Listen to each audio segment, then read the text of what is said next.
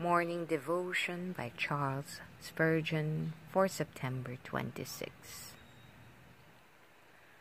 The myrtle trees that wear in the bottom. Zechariah chapter 1 verse 8. The vision in this chapter describes the condition of Israel in Zechariah's day, but being interpreted in its aspect towards us, it describes the Church of God as we find it now in the world. The church is compared to a myrtle grove flourishing in a valley. It is hidden, unobserved, secreted, courting no honor and attracting no observation from the careless gazer. The church, like her head, has a glory, but it is concealed from carnal eyes, for the time of her breaking forth in all her splendor is not yet come. The idea of tranquil security is also suggested to us, for the myrtle grove in the valley is still and calm, while the storm sweeps over the mountain summits.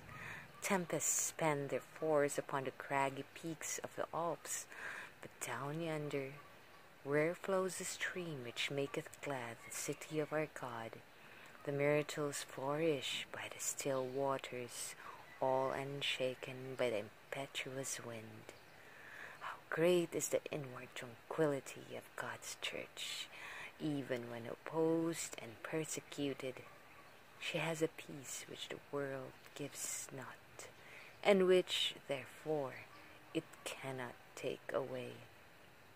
The peace of God, which passeth all understanding, keeps the hearts and minds of God's people. Does not the metaphor forcibly picture the peaceful, perpetual growth of the saints? The myrtle sheds not her leaves. She is always green, and the church in her worst time still hath a blessed verdure of grace about her. Nay, she has sometimes exhibited most verdure when her winter has been sharpest.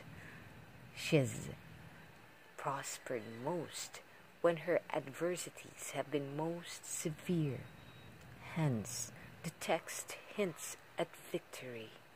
The myrtle is the emblem of peace and a significant token of the triumph. The brows of conquerors were bound with myrtle and with laurel.